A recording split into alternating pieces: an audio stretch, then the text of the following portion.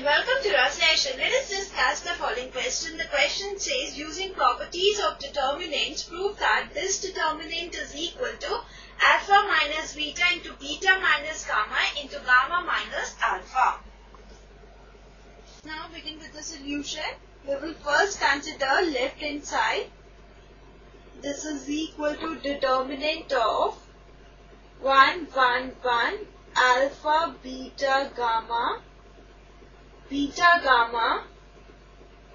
gamma, alpha, alpha, beta. Now we will apply column operation.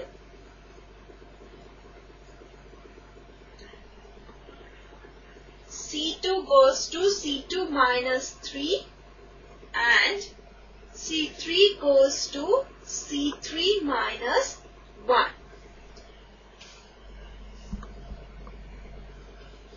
So by applying this column operation, we get determinant of 1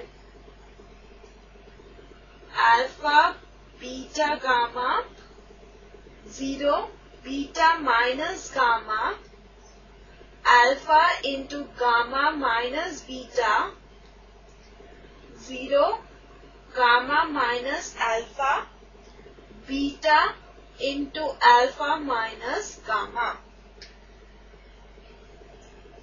Now this is equal to 1 into determinant of beta minus gamma, alpha into gamma minus beta, gamma minus alpha, beta into alpha minus gamma, minus 0 into determinant of alpha, beta, gamma, gamma minus alpha, beta into alpha minus gamma, plus 0 into determinant of alpha, beta, gamma, beta minus gamma, alpha into gamma minus beta.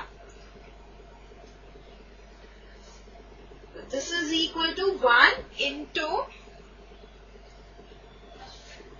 determinant of beta minus gamma, gamma minus alpha, alpha into gamma minus beta, beta into alpha minus gamma.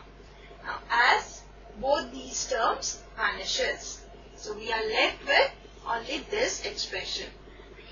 Now this is equal to beta minus gamma into gamma minus alpha. We have taken both these common from this determinant. So in determinant we are left with 1, 1 minus alpha minus beta.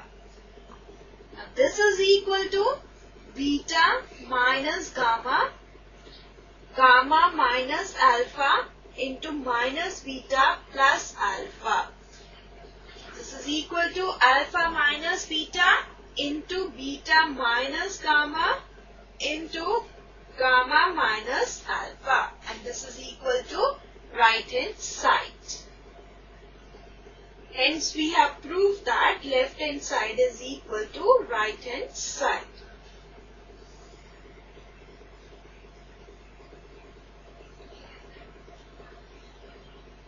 So this completes the session. Bye and take care.